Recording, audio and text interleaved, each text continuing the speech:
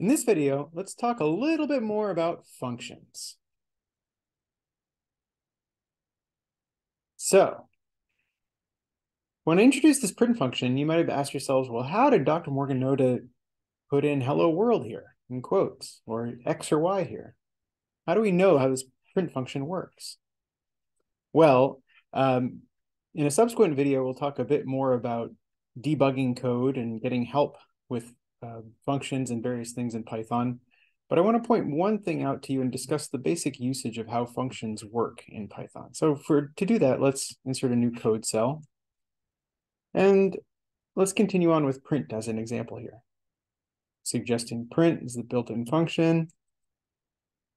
If I do a parentheses, what automatically pops up in Google Colab, and this is very nice, is how to use the function. So first I would have to know that some function called print exists, and that's a separate issue. Well, in this class, we'll introduce you to many functions to use for data processing, and visualization, and analysis, and statistics, and things like that. So we'll cover a lot of those. So if we know print exists and we want to use it, well, the next question is, well, how do we use it? And that's what these instructions are telling you here. Although initially, this might not make a whole lot of sense to you. One key thing to focus on here is this line of example code right here. And this is generally stating how to use the print function. So we have the function print, open parentheses, some value. And this could be a text or a number, as you've seen in examples previous. Dot, dot, dot means we could have any number of additional values included here. And then we've got some strange things. We've got sep and file, all this business. What are those? Well, all these things separated by commas here are called arguments to the function. These are things that could be supplied to the function. And so it needs values. Those are required arguments. And then these are optional arguments. And what's being shown here are the default values for those. And we can read about them further down. So file, a file-like object or a stream. Default is to do the current system standard out. This is basically just printing the screen is the default. We see that here. sys.std out means print to screen for this file argument.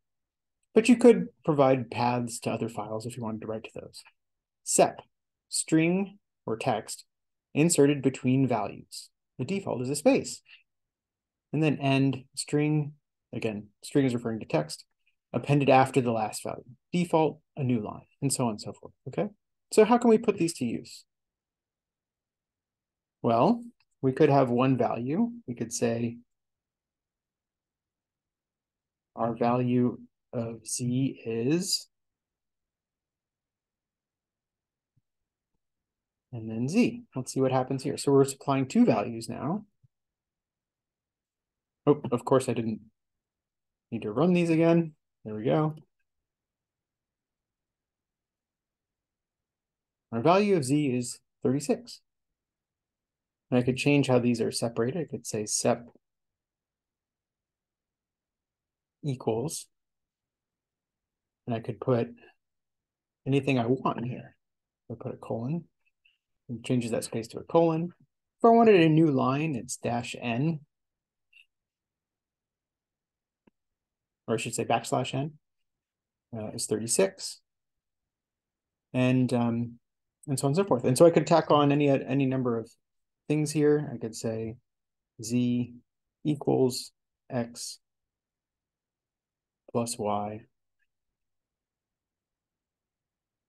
Note that each instance is separated by a new line, which we probably don't want. If I want to go back to just a space, I can include that, and so on and so forth. So I think you get the idea here. Okay, so that's a little bit more detail of how functions are structured and how they operate in Python, and how to learn about what arguments to supply to specific functions once you know what those are.